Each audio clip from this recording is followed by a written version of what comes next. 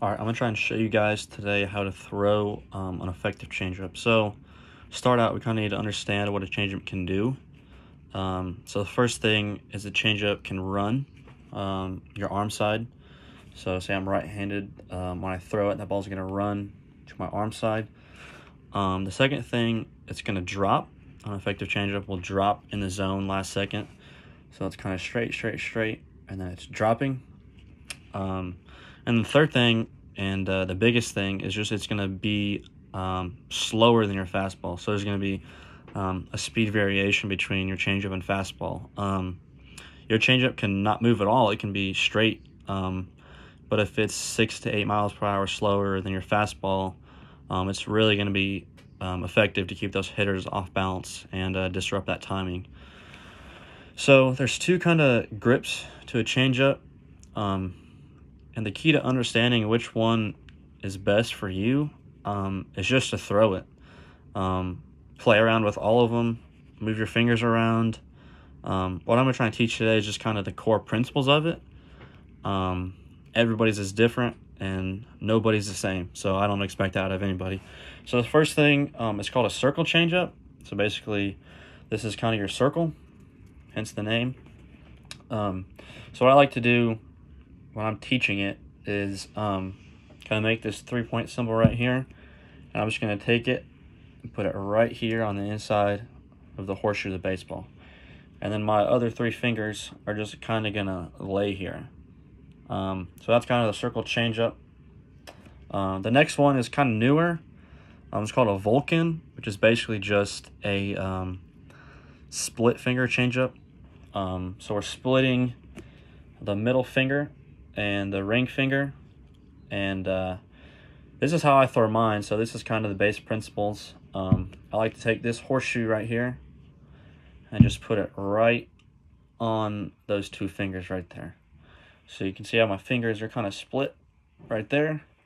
And then same thing, you still have that circle right here, and that's pretty generic with all changeups. You're always kind of going to have that circle right there.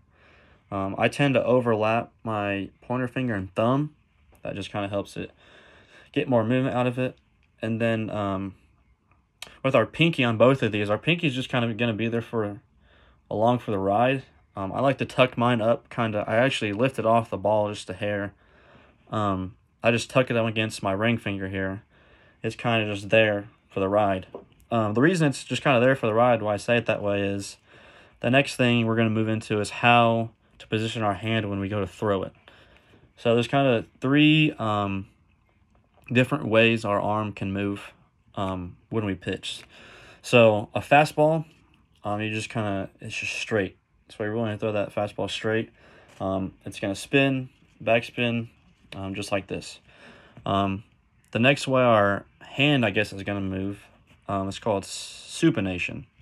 So supination is when your arm comes here, and then it's going to come here. So say your arm supinates when you throw a curveball. It supinates when you throw a slider. Anything that runs this way, our hand is going to supinate. So fastball's here, curveball's going to be here. And then a changeup, you actually pronate your hand. So the pronation is you're going to pronate your hand away from your body. So fastball, you're just trying to stay behind it. Supination, curveball. Pronation, changeup.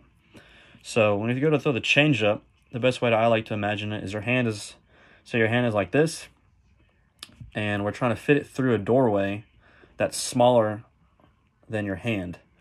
So we're going to pronate our hand sideways to fit it through the doorway.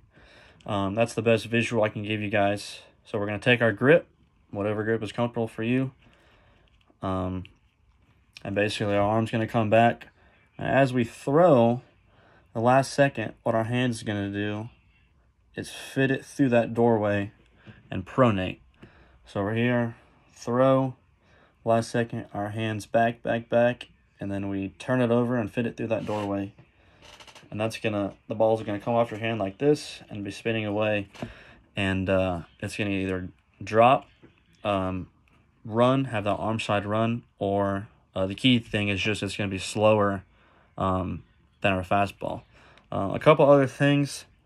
The deeper you hold it in the hand, So I'll hold it in my left hand for you guys. So if you hold it deeper in your hand and eliminate kind of that pocket under there, it's going to slow it down, but I've come to find out that it's not going to move as much. So I like to keep mine out kind of in my fingertips a little more. There's more room under here. It's pretty loose in my hand. And then what I'm going to do is I'm going to really, really rip with my the inside of my middle finger here. So I'm going to really rest it hard on this lace. And as I go to pronate, the last thing that's going to come off this ball is going to be the left side of my left-handed middle finger. So for righties, it's going to be the right side of the middle of their right hand, or right middle finger, that is. So that's kind of a couple of things. Just to reiterate everything, just throw it all the time. That's kind of the best advice I can give you guys. Just throw it all the time. In catch play, in your bullpens, work on it all the time. That's the best way to perfect it, is just throw it. It's one of the most effective pitches to throw, in my opinion. A lot of people think the curveball is, or a slider. I think it's the most effective off-speed pitch that you can throw in the game. And if you can command a fastball and changeup, it makes your curveball or slider look just 10 times better. And if you can command 3 pitches, you're sitting really pretty, and you're going to pitch really deep into baseball games. So hopefully that helps. If you guys have any other questions, just let me know.